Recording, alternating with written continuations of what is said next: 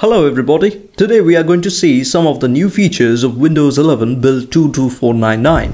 The main features in this build is that it enables us to share an app screen easily. For sharing a window, you can just hover on the app in the taskbar and then you will get an option to share the screen.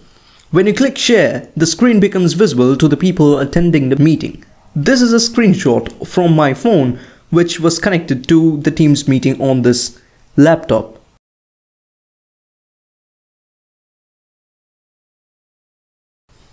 This is available as of now only in Microsoft Teams, but will make its appearance in other apps like Zoom too. As of now, I don't have Teams, so I have simulated in the inbuilt Teams app.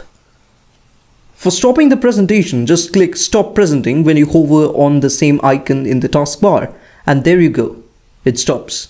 Also, the previous method of sharing screen will be available.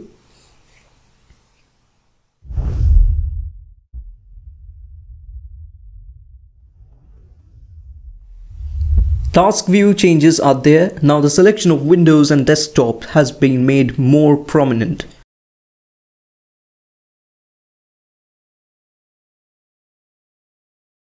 However, I could not find this change in my build, although it has been updated. So I had to simulate the changes. Apart from these, there are several fixes and known issues. I will leave a link in the description. You can check from there.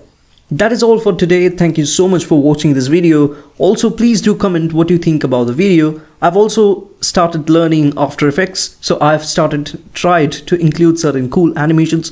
Also, do tell me how you feel about them. Do subscribe, hit the thumbs up button, and thanks again for watching my video.